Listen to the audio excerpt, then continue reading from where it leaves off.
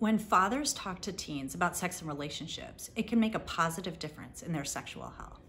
We interviewed fathers to understand how they approach these conversations and what strategies they talk about for how to make these conversations a little bit less awkward. We found that almost all fathers talk with their teens about dating and relationships, and more than half of fathers talk with their teens specifically about consent. Fathers talk with both their sons and their daughters about consent.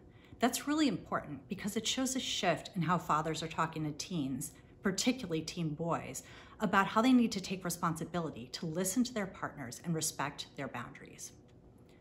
Fathers describe different ways to approach talk about sex and relationships with their teens. Some fathers were really comfortable talking with their teens about their own experiences or the teens' experiences with relationships. Other fathers use things like social media and pop culture as a way to make those conversations a little bit easier and less personal. It also gave fathers a chance to share their own values about the things the teens are surrounded by every day in social media. So go ahead and start a conversation. If you get stuck, use what a teen is watching or what they're listening to as a way to start a conversation.